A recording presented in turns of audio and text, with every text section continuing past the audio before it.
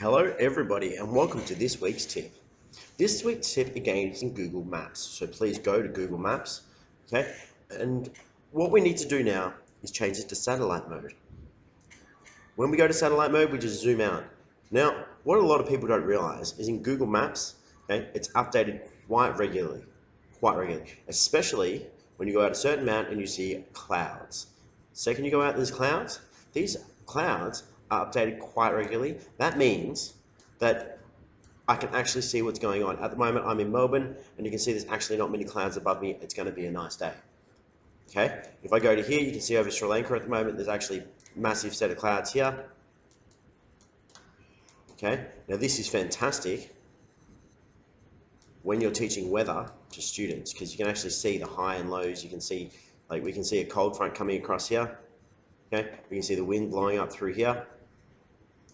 You know, yeah.